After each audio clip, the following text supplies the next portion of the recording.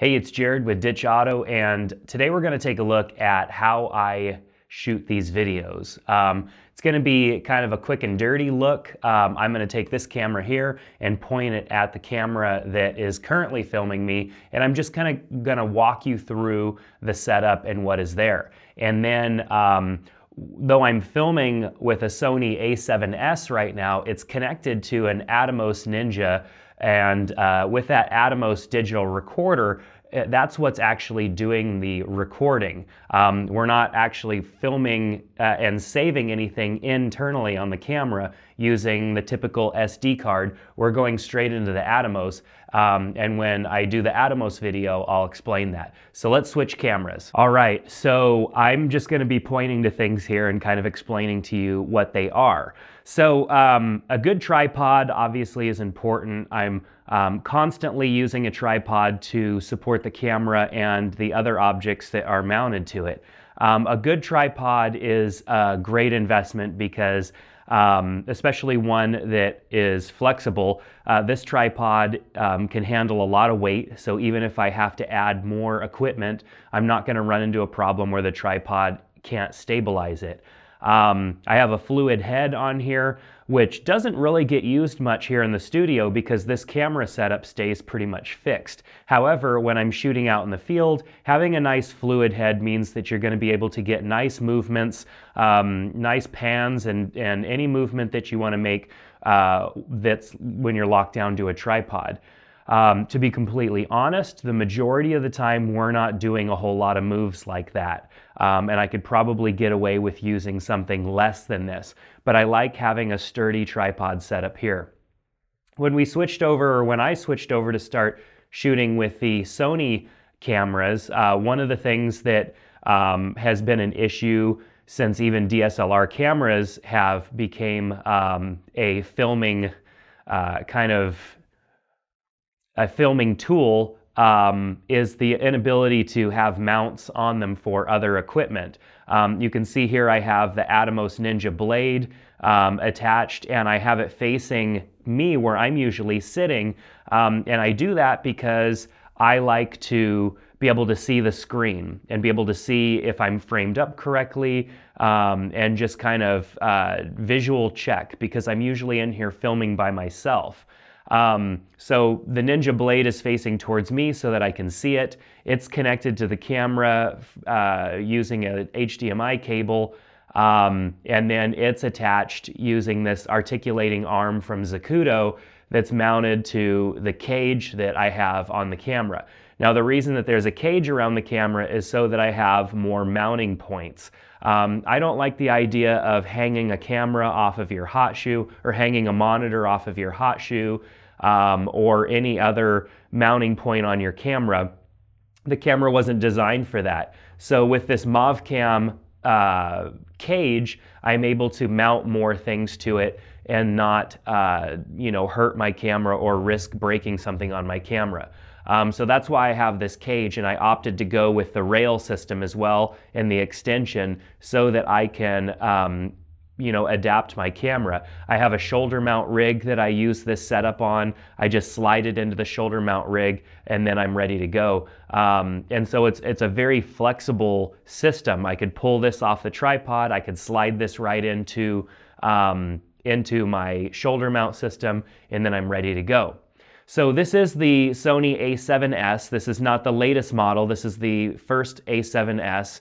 I have the 24-70 f4 lens on it. And the reason that I'm using this lens is, and not maybe a prime lens or something with more, more of a telephoto, is simply just the size of the room and what we typically do in here. Most of the time, the framing is the same.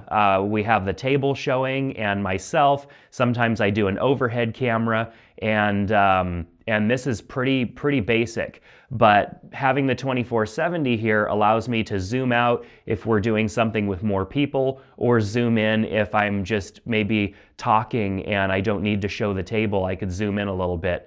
It's a pretty flexible lens for this room.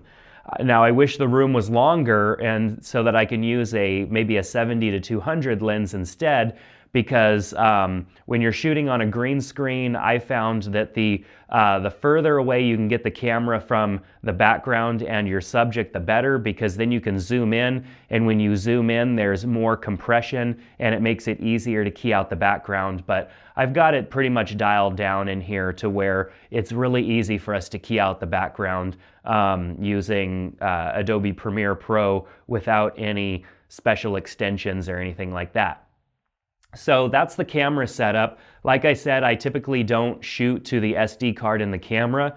I usually shoot to the Ninja Blade just because it's got a hard drive that I could pop right out of it and then go and take to my computer, and I don't have to worry about SD cards. There's also a terabyte of storage in here, so I could film all day long if I wanted to without even worrying about running out of memory on an SD card.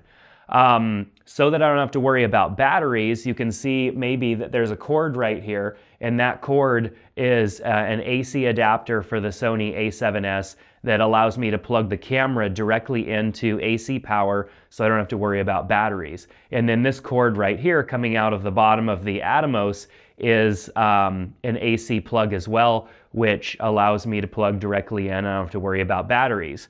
This cable that isn't currently plugged in goes to a mixer, which I have off camera here, and that's what controls our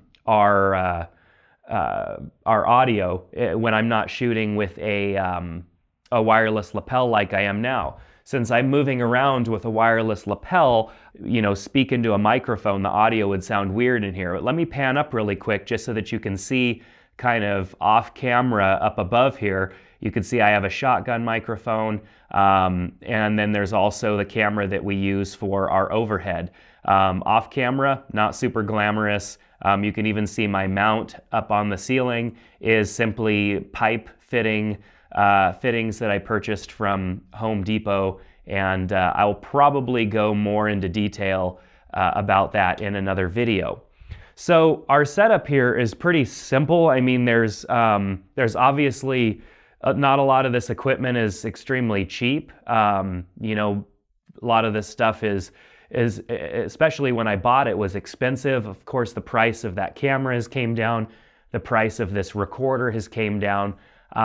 But most of it is still kind of pricey. However, it's about workflow for me and how fast I can get things done.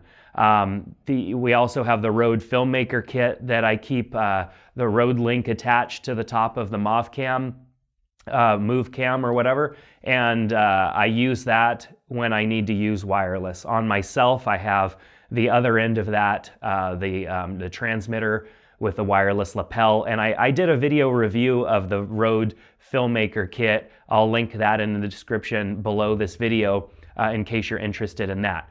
So what I wanted to do was just show you kind of the general setup here and explain a little bit as to why I have it set up the way that I do. And then we're going to go more into detail with the Ninja Blade, because the Ninja Blade is really where it's at for me, just in helping me keep my workflow very fast, because turnaround time is obviously really important. We want to get videos done and out as quickly as possible. So thanks for checking out this video, and hopefully we'll see you soon on another Ditch Auto video.